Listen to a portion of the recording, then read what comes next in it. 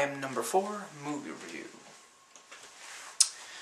A young man with superpowers finds himself hunted by people who want him dead, and yet he still finds it appropriate to fall for a girl and, endanger her life. But enough about Jumper. No, seriously, this is a different movie, I swear.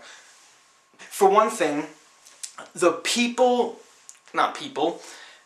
beings out to kill him are killing these aliens in a specific order, for a reason never explained in the film.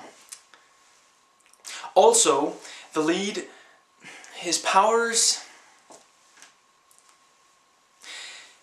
he has turquoise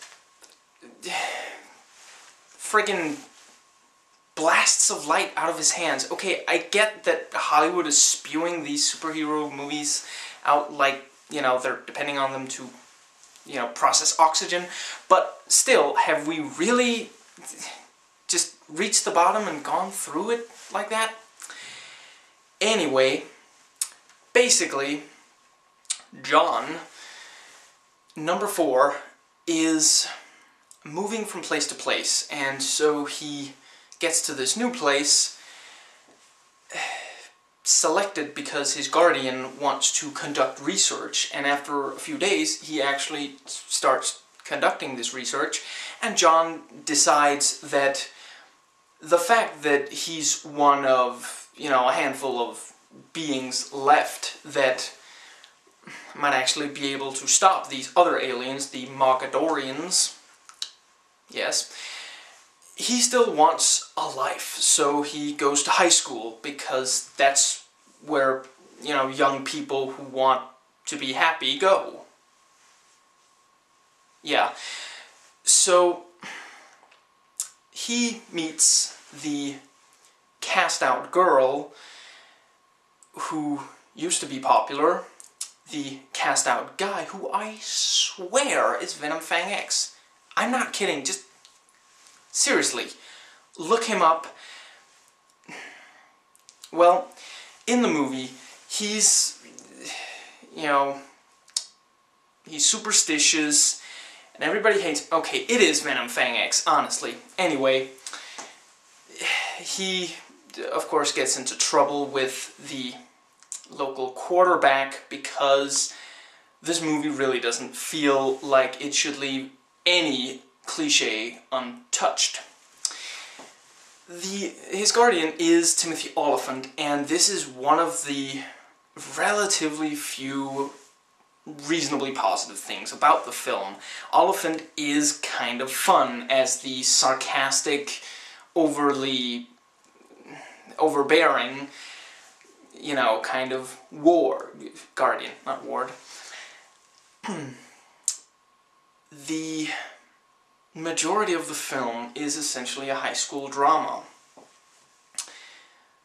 Yeah, and then eventually the film realizes, hey, the trailer made me look like, a sci-fi action flick, so the very end of the film is indeed sci-fi action. There's very little build-up, and suddenly it just blows it all on this one brief. It's like a teenage boy the first time he has sex or something. Yeah. The Mogadorians themselves aren't bad. The design is a bit like, I don't know, Darth Maul without horns, without red face makeup, and, he sneezed really bad. It's like gill cheeks. I don't know. And the leader is slightly sadistic and not entirely unfunny. There are some nice effects, although there are also a couple that are on the questionable side.